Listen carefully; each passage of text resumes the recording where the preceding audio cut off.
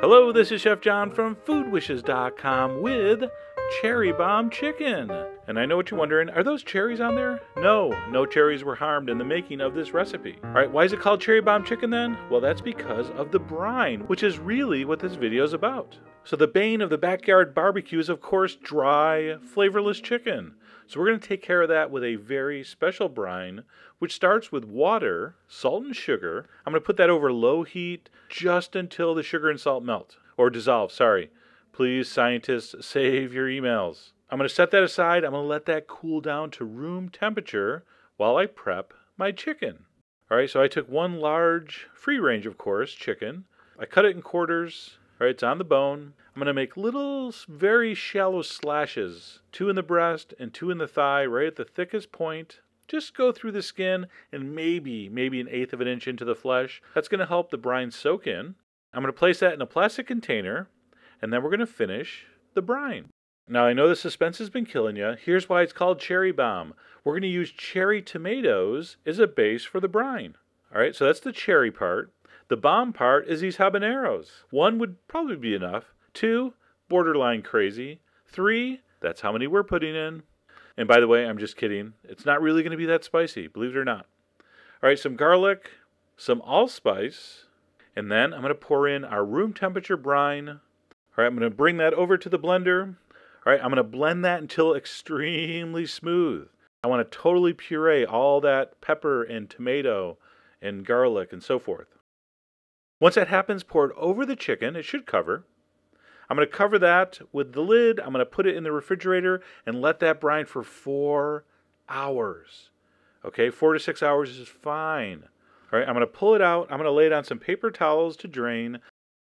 I'm also going to pat off all the brine from the top. I want dry chicken when it hits the grill. While that's sort of air drying for a few minutes, I'm going to make a little bit of an oil rub.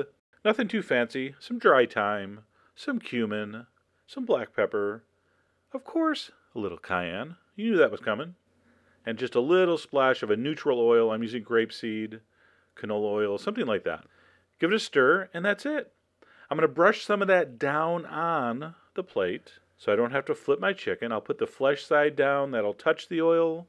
And then I'm just going to paint the rest over the top on the skin side, because that's going to be the side that goes down first, where I want to get those really nice grill marks. And that is ready for a very hot grill. So my strategy generally with this kind of stuff is to just do a quick sear on the skin side. I like deep black grill marks. I think it's part of the flavor profile. I want that. Or if you want to do it all over indirect heat, go ahead. But I like to give it a nice 3-4 minute sear on that side. Because of the sugar in the brine, you're going to get beautiful grill marks. All right, once that's turned over, then I kind of move them off to the side. See my coals, you can't see it here, but the coals are to the right. So I'm going to kind of nestle those to the left so they're not directly over the hottest part of the flame. I'm going to close my vents about halfway. That'll lower the temperature a little bit.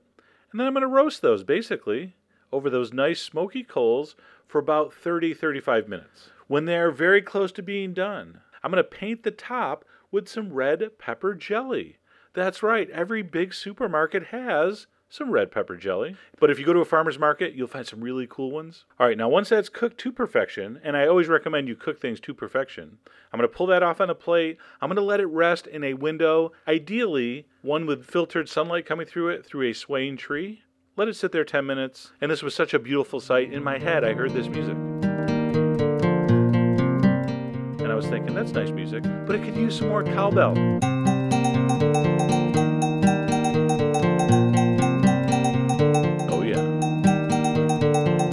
Alright, into the final stages of Cherry Bomb Chicken. Rested chicken goes on plate next to pinquito beans with some fresh lime. I cut into that breast, and I can't express how amazingly juicy, tender, moist, delicious that chicken meat is. I know we use 3 habaneros, but it's not too spicy. I believe that tomato in the brine gives it a very subtle tanginess. That brine should have perfectly seasoned the inside, so I'm not going to add any salt to the surface. I think it's almost impossible not to have amazing, juicy chicken this way. Think about all those poor bastards doing plain grilled chicken breasts this weekend, and really crushing the competition, and by competition I mean your neighbors, is what being an American's all about, and that's what we're celebrating this holiday. Okay? So give that a try. All the ingredients are on foodwishes.com, of course.